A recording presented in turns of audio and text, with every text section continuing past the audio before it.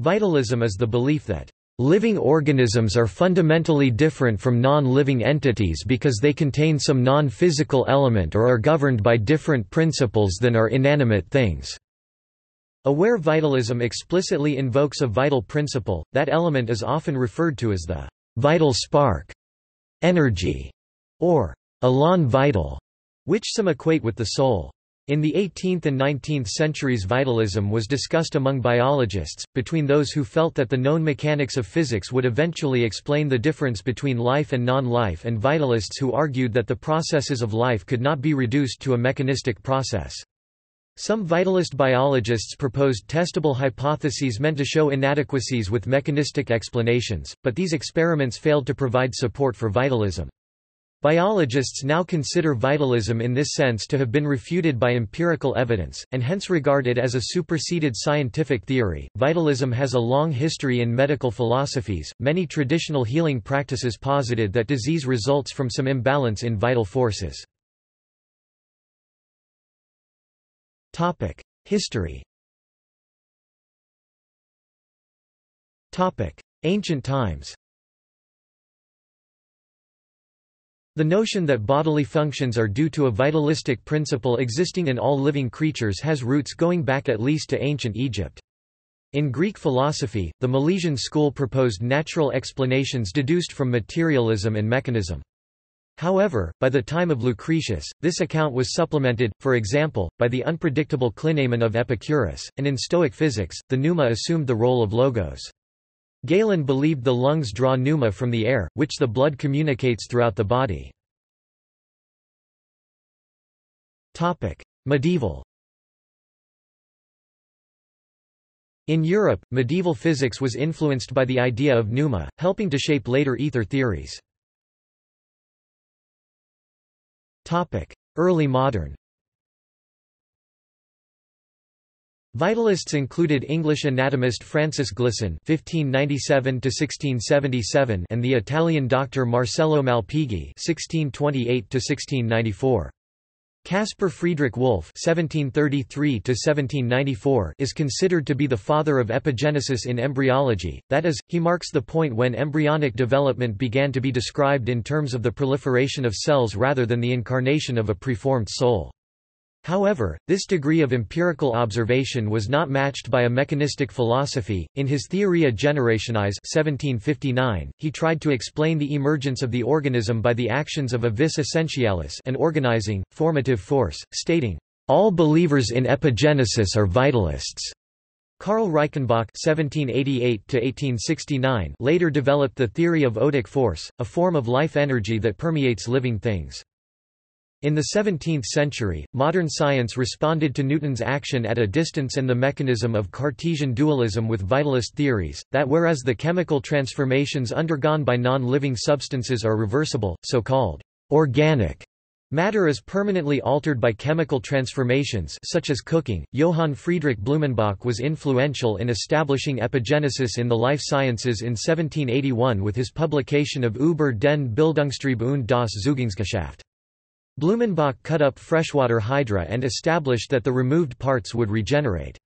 He inferred the presence of a formative drive Bildungstrieb in living matter.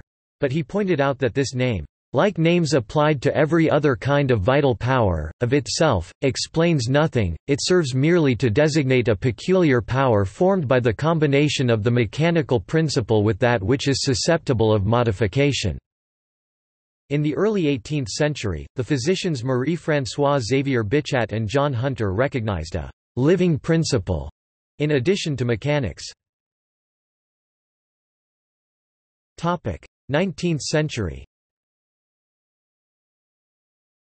Jöns Jakob Berzelius, one of the early 19th-century fathers of modern chemistry, argued that a regulative force must exist within living matter to maintain its functions. Vitalist chemists predicted that organic materials could not be synthesized from inorganic components, but Friedrich Wöhler synthesized urea from inorganic components in 1828. However, contemporary accounts do not support the common belief that vitalism died when Wöhler made urea. This Wöhler myth, as historian Peter Ramberg called it, originated from a popular history of chemistry published in 1931, which ignoring all pretense of historical accuracy, turned Wohler into a crusader who made attempt after attempt to synthesize a natural product that would refute vitalism and lift the veil of ignorance, until one afternoon the miracle happened. Between 1833 and 1844, Johannes Peter Müller wrote a book on physiology called Handbuch der Physiologie, which became the leading textbook in the field for much of the 19th century. The book showed Müller's commitments to vitalism. He questioned why organic matter differs from inorganic, then proceeded to chemical analyses of the blood and lymph. He describes in detail the circulatory, lymphatic, respiratory, digestive, endocrine, nervous, and sensory systems in a wide variety of animals, but explains that the presence of a soul makes each organism an indivisible whole.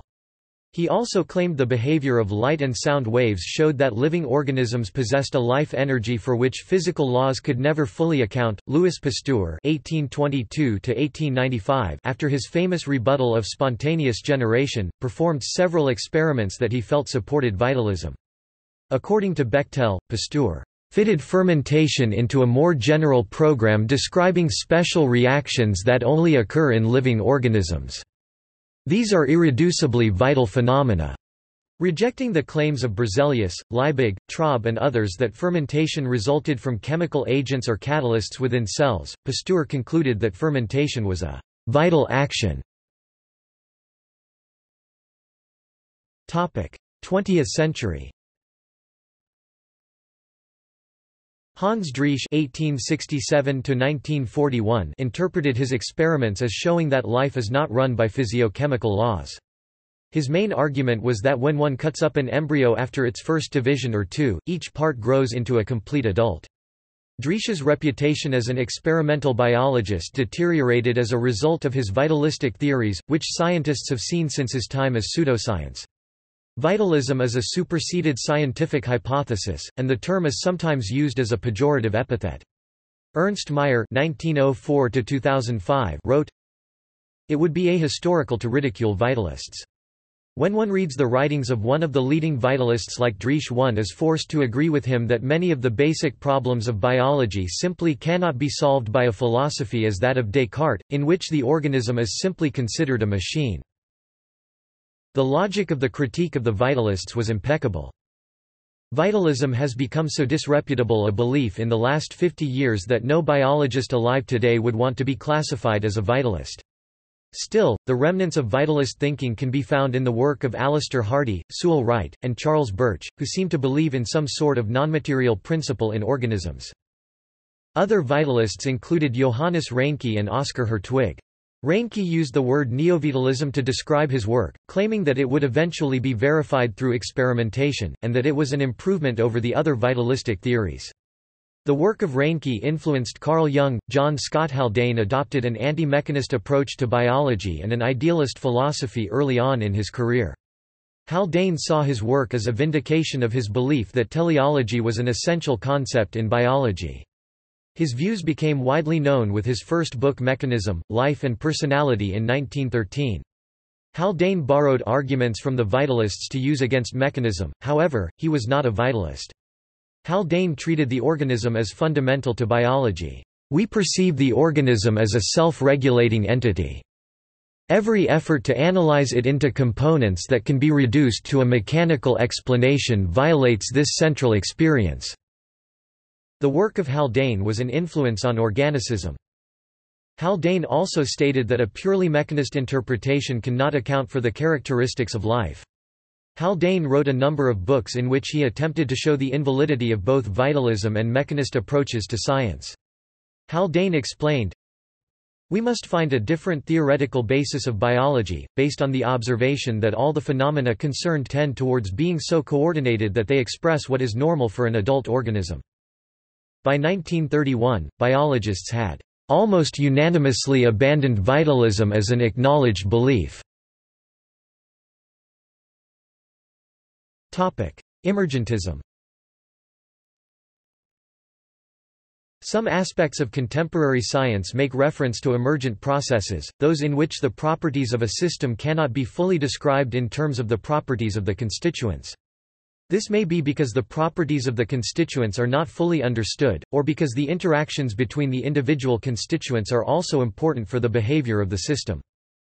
Whether emergence should be grouped with traditional vitalist concepts is a matter of semantic controversy.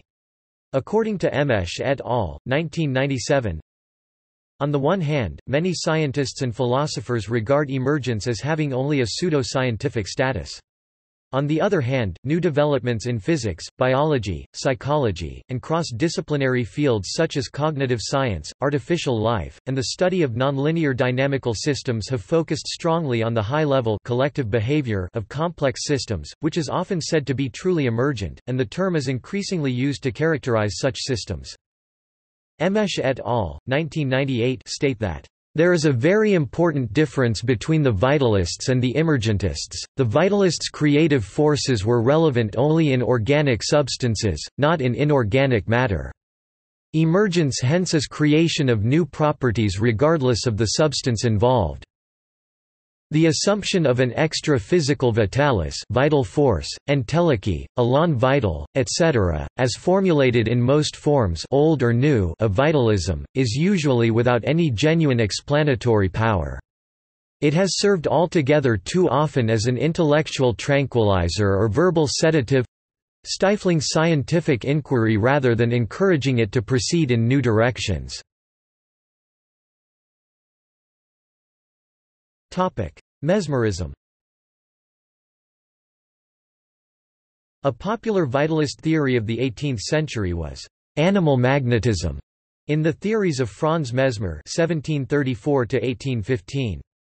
However, the use of the conventional English term animal magnetism to translate Mesmer's magnetisme animal can be misleading for three reasons.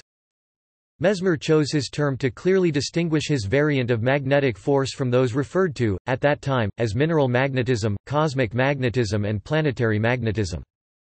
Mesmer felt that this particular force-power only resided in the bodies of humans and animals.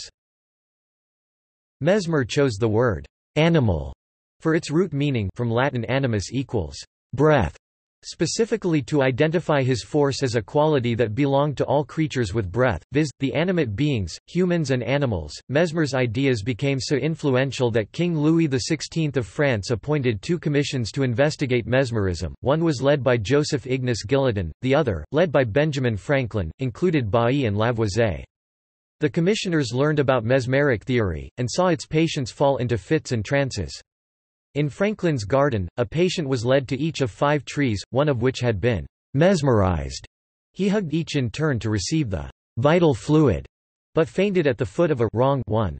At Lavoisier's house, 4 normal cups of water were held before a sensitive woman. The 4th produced convulsions, but she calmly swallowed the mesmerized contents of a 5th, believing it to be plain water. The commissioners concluded that the fluid without imagination is powerless, whereas imagination without the fluid can produce the effects of the fluid. Medical philosophies. Vitalism has a long history in medical philosophies. Many traditional healing practices posited that disease results from some imbalance in vital forces. In the Western tradition founded by Hippocrates, these vital forces were associated with the 4 temperaments and humors. Eastern traditions posited an imbalance or blocking of qi or prana. One example of a similar notion in Africa is the Yoruba concept of ase. Today forms of vitalism continue to exist as philosophical positions or as tenets in some religious traditions. Complementary and alternative medicine therapies include energy therapies, associated with vitalism, especially biofield therapies such as therapeutic touch, Reiki, external qi, chakra healing and Shen therapy. In these therapies, the subtle energy field of a patient is manipulated by a practitioner. The subtle energy is held to exist beyond the electromagnetic energy produced by the heart and brain. Beverly Rubick describes the biofield as a complex, dynamic, extremely weak M-field within and around the human body. The founder of homeopathy, Samuel Hahnemann, promoted an immaterial, vitalistic view of disease.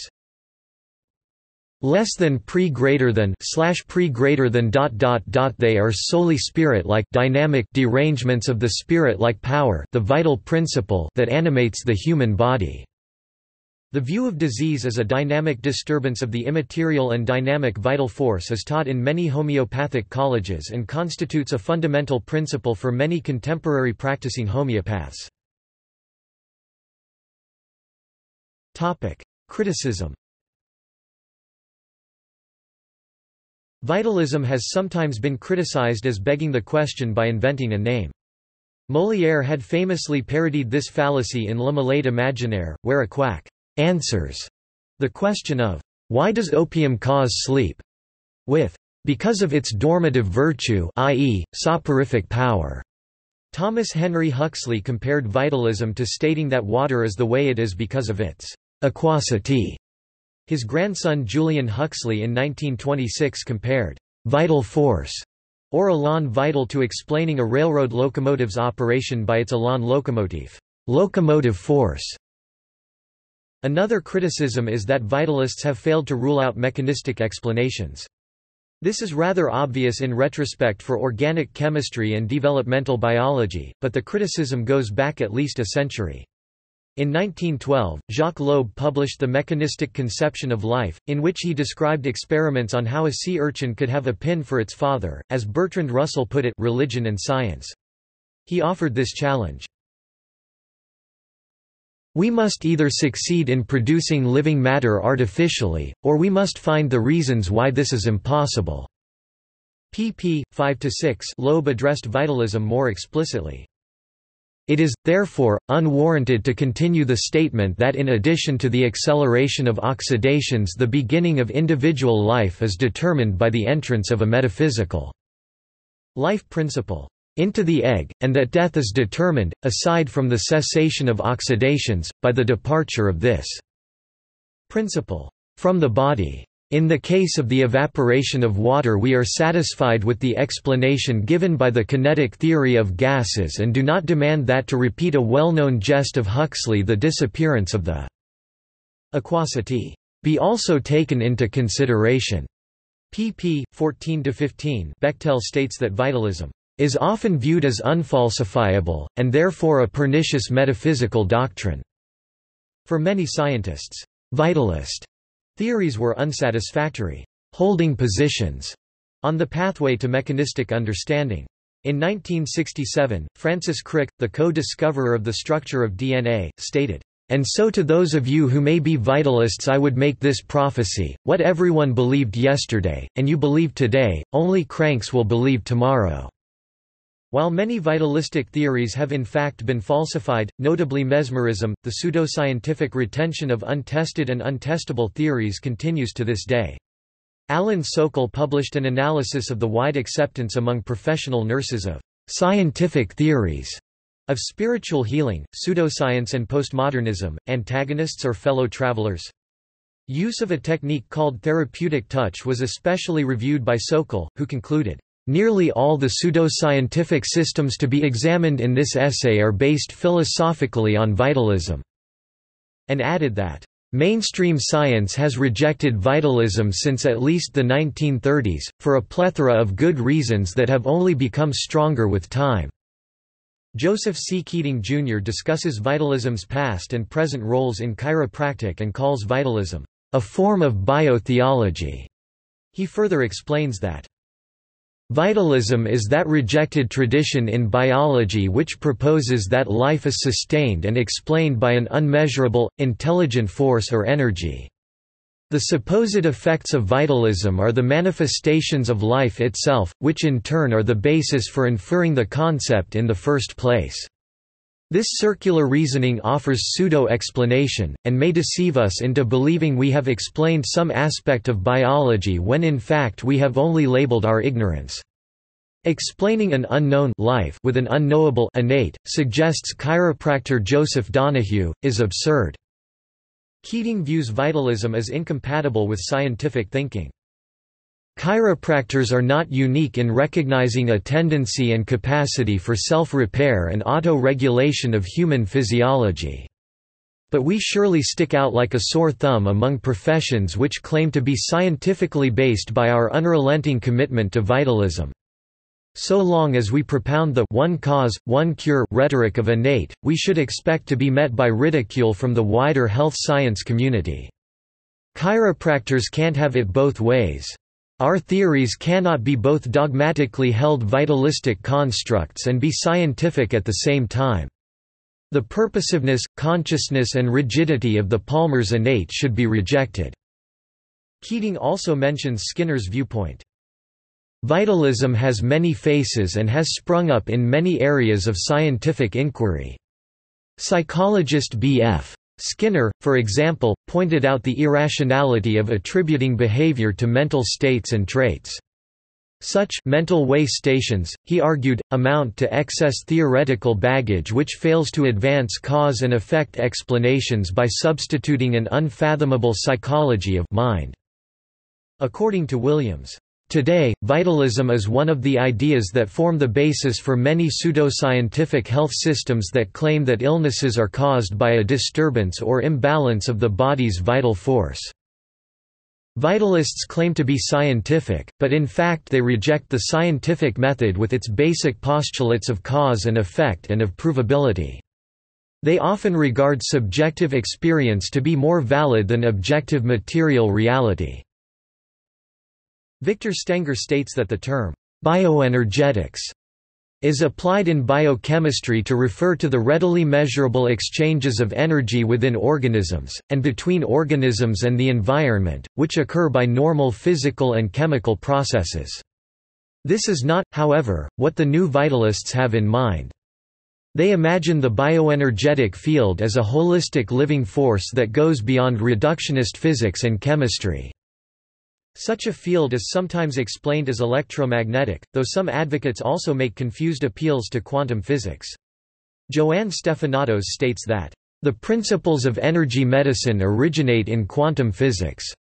Stenger offers several explanations as to why this line of reasoning may be misplaced. He explains that energy exists in discrete packets called quanta. Energy fields are composed of their component parts and so only exist when quanta are present. Therefore, energy fields are not holistic, but are rather a system of discrete parts that must obey the laws of physics. This also means that energy fields are not instantaneous. These facts of quantum physics place limitations on the infinite, continuous field that is used by some theorists to describe so-called human energy fields. Stenger continues, explaining that the effects of M-forces have been measured by physicists as accurately as 1 part in a billion, and there is yet to be any evidence that living organisms emit a unique field. Vitalistic thinking has also been identified in the naive biological theories of children. Recent experimental results show that a majority of preschoolers tend to choose vitalistic explanations as most plausible. Vitalism, together with other forms of intermediate causality, constitute unique causal devices for naive biology as a core domain of thought.